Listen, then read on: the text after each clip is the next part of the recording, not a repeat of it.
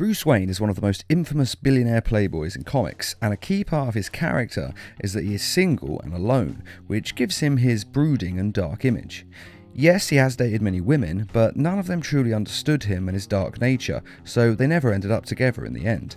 But there have been a few times when Bruce Wayne has been engaged and even married, such as with Andrea Beaumont in the film Batman: Mask of the Phantasm, which was the first real DC animated movie ever made, that also set the standard for the current level of DC animated films, and if you haven't seen it, I fully recommend it. It's a film about Bruce's early days as Batman, even going so far as to explain why he dressed up as a bat in the first place. I had the edge. I could feel it. There was only one thing wrong. They weren't afraid of me. I've got to strike fear in them from the start. And it also features one of his greatest loves, Andrea Beaumont, who almost made him not want to be Batman. It went so far that the two even became engaged. I'm no good at this. Here, you'll get the idea.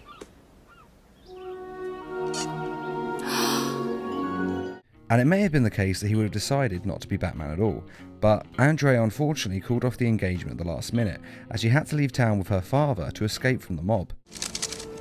Left with Dad. Too young. Need time. Forget about me. Years later, she did return to Gotham City, but circumstances being what they were, with who she had become and who Bruce Wayne had become as Batman, they were unable to get back together. But aside from Andrea Beaumont, Batman has been close to many other women, and there are two occasions when he did actually get married. The first was in the golden age of comics, when Bruce Wayne married Catwoman in an alternate universe, and the story was retold and adapted in the TV series Batman the Brave and the Bold. It was in the second season episode Knights of Tomorrow. In the story, the two retire from life as Batman and Catwoman and settle down together, marry and have a child. After all, even crime fighters need love. In the show Batman the Brave and Beyond, that child is Damian Wayne. However, in the original Golden Age comics, the child was actually Helena Wayne. In the show, Batman does still protect Gotham, but since Bruce Wayne has retired, Dick Grayson has taken up the mantle and become the Caped Crusader. And so the mantle of Batman was passed, and justice endured. Batman endured. As for Damian Wayne, in this version he is a lot less angry than his New 52 counterpart, and a lot less interested in the superhero lifestyle. I don't know if I can live up to the Batman legacy, Dick. I don't know if I want to. If I mess up, people get hurt. But unfortunately, when his parents are killed, he must don the Robin costume to get justice for their murder, much as his father had to become Batman to get justice for his parents' killer. Some things are just destined to happen. For some people, tragedy is inevitable. But tragedy made Bruce Wayne the man he was. And then years later, Damian Wayne does take up the mantle and become Batman himself. Ready to pound some criminal scum, Robin? Holy Hammers of Justice, Dad. I mean Batman. Let's go get him. The other time Bruce Wayne was married was in Batman the Animated Series. It was in the 4th season episode, Chemistry. The story involved Bruce Wayne falling in love with a beautiful woman named Susan, and just as with the other two times he fell in love, his pain at the loss of his parents becomes less. Everything's changed for me these last few weeks. The pain of my parents' deaths, it's still there, but it seems smaller. And this allows him to retire from being Batman. I'm not going to be Batman anymore. And after his retirement, he intends to leave all of his tech and his Batcave to Nightwing, the Tim Drake version of Robin, and Batgirl. I've always assumed that sooner or later the three of you would get all this. Well, it's going to be sooner. Though even after Bruce Wayne is married, Nightwing still doesn't think he'll truly ever give up his cape and cowl. I give it a month. You don't think the marriage will last? Not that. I'm saying he'll have the costume on again in a month.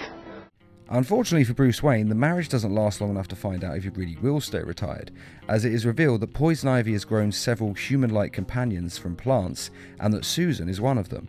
Poison Ivy has created these plant people so that they can seduce wealthy men and women, marry them, and then kill them, so that Poison Ivy gets control of their money and their businesses through controlling the plant people.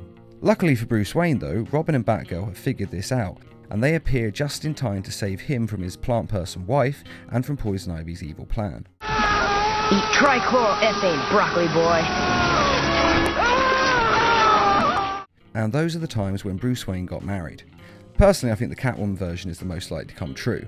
The only two women Batman would ever realistically marry and settle down with are either Talia al Ghul or Selina Kyle, who is of course Catwoman. But since Talia al Ghul is a murderer and also the second in command, and in some cases leader of the League of Assassins, who are also referred to as the League of Shadows, Bruce Wayne is never going to be able to marry her, even if she is the mother of his son Damian Wayne. Me. And your son. Son. But Catwoman is not a murderer, and the two have so much in common it's ridiculous, such as dressing up in dark costumes and lurking in the shadows of Gotham City. And she is the only one that I can see Batman realistically marrying. Though of course she is a thief, so this would have to be sorted out. But since he's a billionaire, she wouldn't need the money, and if it's the thrill she wants, then surely fighting crime would satisfy that urge for the thrill of the chase. But who do you think Batman should marry? Catwoman or Talia al Ghul? Or someone else entirely? Be sure to let us know in the comments, and I'd just like to give a quick thank you to those of you who have made this video possible by donating to the Needlemouse Productions Patreon page. Patreon is a crowdfunding site that allows fans to donate to creators in exchange for rewards. And as always, thanks for watching, and feel free to subscribe, share, like, and comment.